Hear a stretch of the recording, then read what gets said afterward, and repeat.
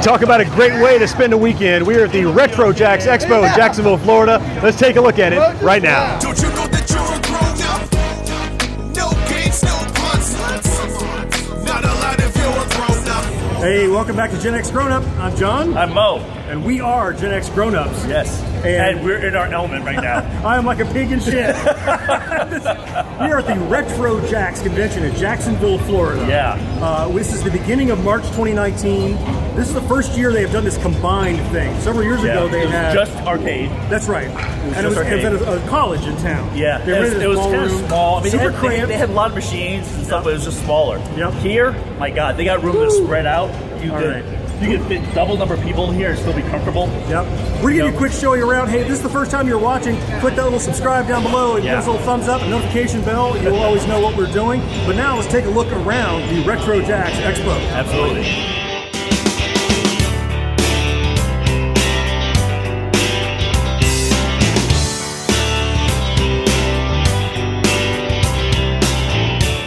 We caught up with the RetroJAX organizers, Doug and Steve. The first thing I asked them was why they chose this venue for this refreshed event. And please pardon the audio quality. With all of those awesome arcade machines, it was delightfully noisy where I was conducting this interview.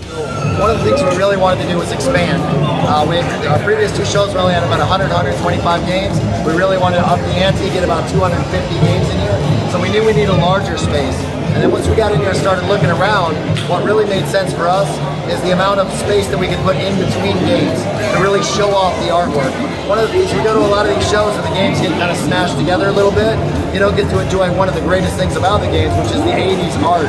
And so what you'll notice if you walk around here is most of the games you can see the artwork on, especially the pinball machine. I don't think we have a single pinball machine hidden behind another. So do you see this as something you want to do more and more going forward, yearly, biannually? How are you feeling about it so far? I mean, it's well received. How do you feel? So we're getting a lot of positive feedback, obviously, from the collector community as well as folks that are just hearing about it and coming in off the street. So that makes us very excited about the future of what we might be able to do here.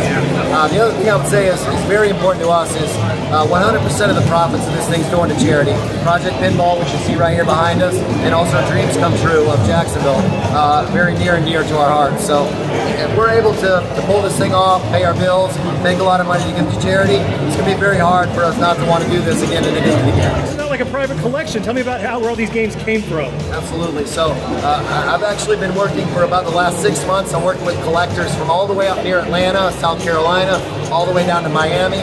Those folks are kind enough to put their games in their trailers, bring them all the way to Jacksonville, set them up for 3 days for a bunch of strangers to come in and play them. So it really is all about the community. Without those games, without those exhibitors, there is no show. The same goes for the volunteers. We've got folks from all over the city that have come out here, and they're working long shifts, 2 hours, 4 hours, sometimes 15 hours, to really just keep the games up and running, make sure people know where they're going.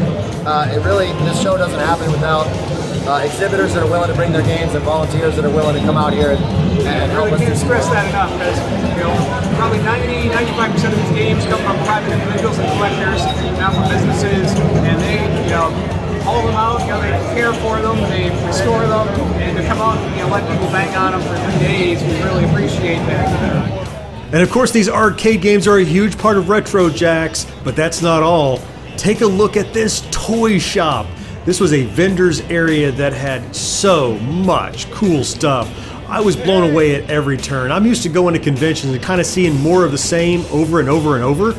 And while this had your typical pop vinyls and your comic books, there was a lot of great retro stuff, truly retro, old games and magazines and printed material and collectibles. I saw one guy that had more than a dozen Millennium Falcons sitting around just for parts.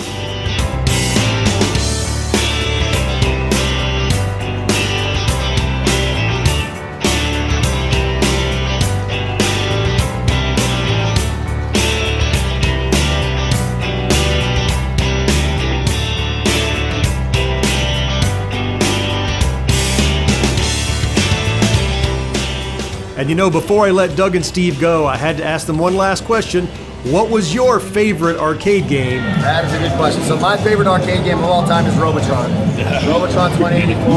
I've loved it since I was a kid. I wasn't very good at it then.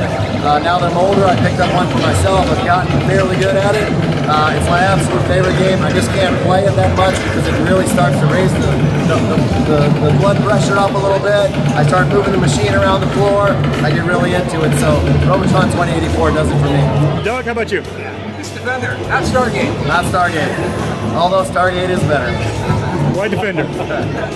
Yeah, no, that's a game I just played a lot. A lot of fun memories as a kid at the 7-Eleven by my house. Been playing Defender, and for whatever reason, that's just a challenging game. You know, it's not like a lot of games in the era where it's a pattern. It's always feel like Robotron, a different game every time. And you know, the GenXGrownUp crew, we are no slouches when it comes to leaving our initials on a few arcade games. In case you think maybe we spent all of our time at RetroJAX walking around recording things and doing interviews, no way. We spent many hours here at Arcade Jax playing the games that we loved growing up and never stopped loving, and we left our initials at the top of many a leaderboard.